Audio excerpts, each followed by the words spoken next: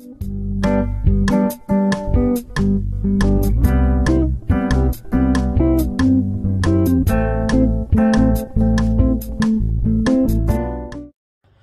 sok szeretettel üdvözlök mindenkit újra a Kisvakon csatornán. Remélem a harmadik szomszéd kutyája nem zavarja nagyon a hangot. Szeretném megmutatni, hogy szoktam a tormát kiskertbe termelni. Mindenkinek szüksége van tormára. Aki csak egy uborkát akar savanyítani, vagy egy káposztát berakni, vagy egy céklát, vagy egy akármit, mindenbe kell torma. Húsvét jön, reszelt torma, egyik legfinomabb dolog a világon. Én mindenkinek ajánlom, legyen a kertünkbe egy kis torma. Annál is inkább, mert azok a túlságosan szép, hófehér, külföldről behozott tormák nem mindig a legjobb torma ízt produkálják. Most az a módszer, amit én most meg fogok mutatni, egy szóval se állítom, hogy ez így kell csinálni. Még egyszer mondom, én csak azt mutatom meg, hogy én az én kertemben hogy csinálom, aztán hát, ha segít valakinek. Tehát mindenek előtt tormát el kell ültetni, de hogy működik ez? Hát el lehet menni a boltba, venni tormát, felszelni darabokra és elültetni, de hát az pénzpazarlás. Én például a tegnap céklát, volt még 5-6 cékla itt maradva a kertbe, amit nem szedtem fel annak idején, mert még akkor kicsi volt, raktam be, és ugye megtisztítottam a tormát. És a tormának a héját, amit levágtam, azt nem dobtam el, hanem egy zacskóba hagytam a tegnap, és ezt a torma héjat fogom most elültetni. Aztán ebből lesz majd a torma már jövőre, ugye?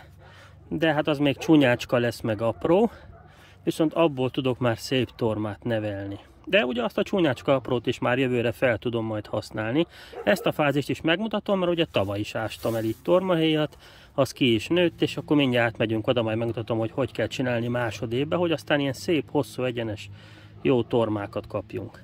Na de az elején mindenképpen csak egy kis tormahéjat, ami a pucolásból megmaradt, ültessünk el.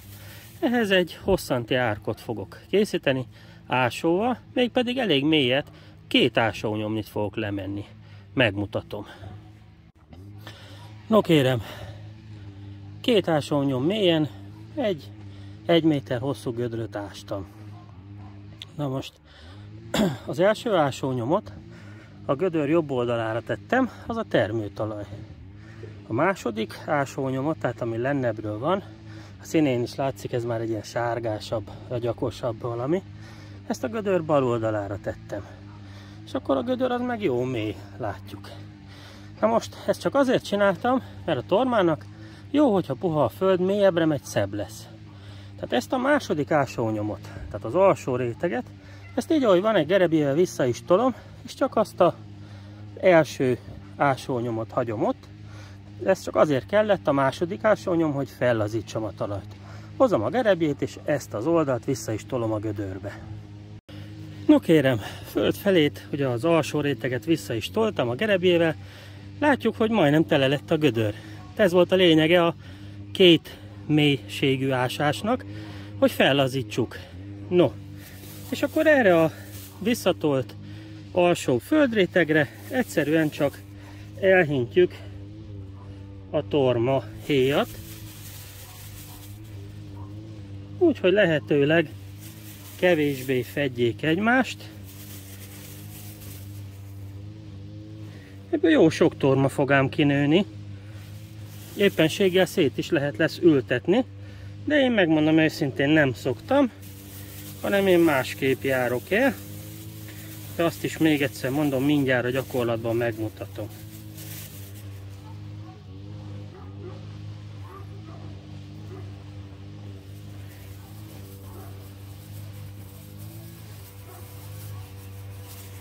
Ennyi. Na most a felső földréteget is visszahúzom rá. Ez történik első évben, aztán most betemetem, és megyünk, megmutatom, mi történik következő év, hát őszén. Na kérem, ennyi az egész. Be van temetve, most mivel eső következik pár napon belül, meg se locsolom. Itt jövőre meg tudom már mutatni, hogy milyen szépen kinőtt a torma. Most megyünk oda, ahova tavaly ástam el, Hát akkor nem volt ilyen sok hely, csak épp egy marékkal hoztam ki. De megmutatom, hogy ott mi az ábra, és mit csinálok vele idén ősszel.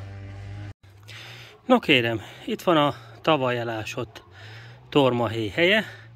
Mellette nem is olyan régen kaszáltam le a citronfüvet, mert itt mellette az nőtt nekem, teának. Elfelejtettem mondani, hogy a torma nem igényes.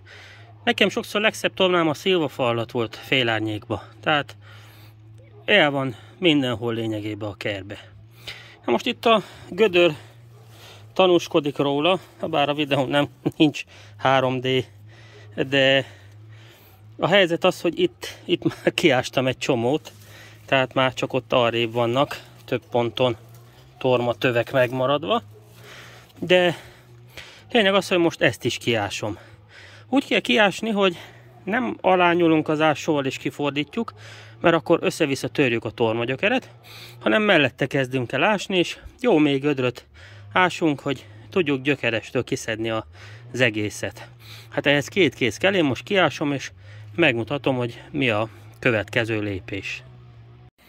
No kérem szépen, kiszedtem, és akkor meg tudom mutogatni, hogy mi van. Hát itt már kicsit elő is készítettem, hogy tudjam mutogatni. Tehát van, amelyik még ilyen pici. Hát ugye csodát ne várjunk, azért csak héjat ültettünk el, nem gyökeret. De amelyik ilyen pici, az konkrétan már dugványnak használom, és ez már jövőre nagy lesz.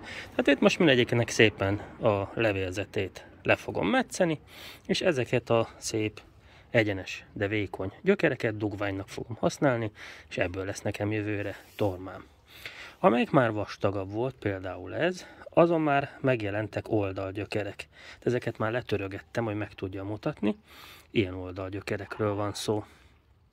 Látjuk? Ez is az volt. Vagy ezen a nagyon-nagyon, ezen már nagyon nagy oldalgyökerek voltak, hát ezeket is már letörtem, meg tudjam mutogatni. Van amelyik ilyen 30 centis oldalgyökér, majdnem 1 centi vastag. De vannak kisebbek is, ugye látjuk. És ezeket is dugványnak használom, ezeket a vékony gyökereket pontosan úgy, ahogy dugványnak használom majd azokat a vékonyakat. Tehát ebből itt mindegyikből nekem torma lesz jövőre, mégpedig ilyen szép nagy vastag torma. Na most, tehát ezeket az oldalsó-alsó ilyen kis bajszokat, amiket itt hoz, azokat fogom dugványnak használni. És akkor jó sok van belőle, látjuk, hogy itt már mindjárt lesz, nem tudom, 10-15 darab legalább, és néhány darab azért megnőtt már annyira, hogy fel is lehet használni, már rögtön első évben. A másodévben pedig ezekből lesznek ugyancsak szép, gyönyörű tormák.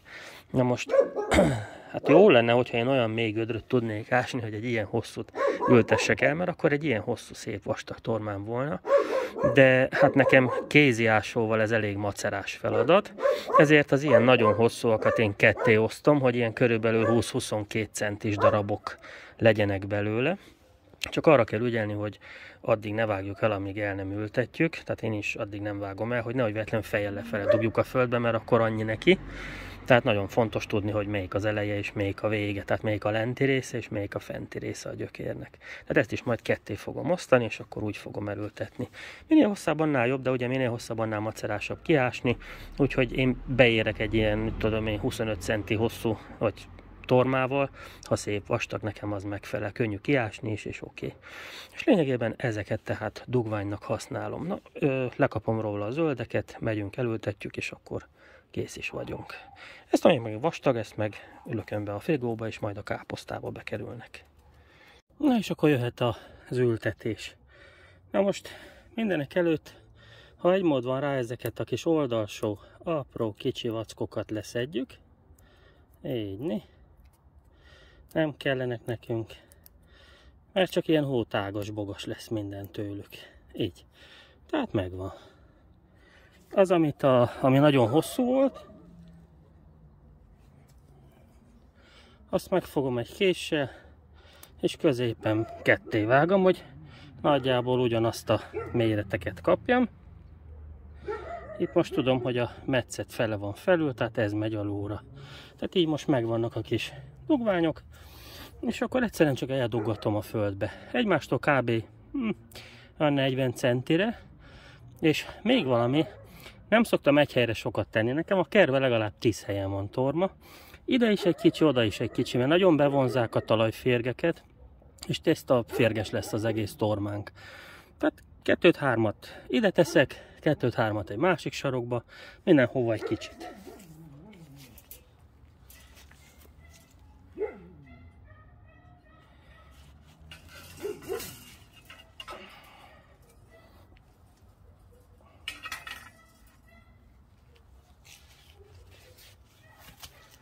Simán csak a kapany elével is lehet. Ezt oda bedugjuk, és meg is van.